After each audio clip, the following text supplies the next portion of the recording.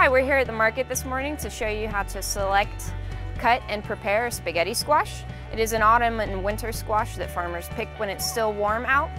The squash itself is very high in vitamins B and C, which is great to stave off cold in the colder months. When you're picking out a spaghetti squash, you want to look for a firm squash. If it's a little bit spongy, it might be slightly overripe. Certainly still edible and you can use it, but preferably get a firm squash. The color doesn't particularly matter. You will find some spaghetti squash that's a little bit more light yellow. As long as it's still firm, it's going to be fine. Now I'm going to show you how to cut it before we actually roast it. So the best thing to do is to level off one side and use that as your support to cut it down through the middle. At this point, we've gotten it cored, so we're going to season our spaghetti squash. Going to do very simple, extra virgin olive oil, salt and pepper.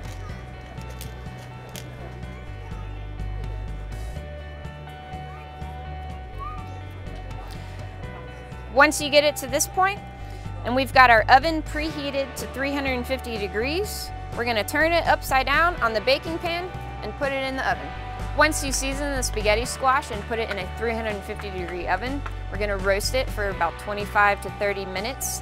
The time may need to be adjusted slightly depending on the size of your squash, but you will know when it's done when it's spongy and feels cooked all the way through. So the squash is fully cooked.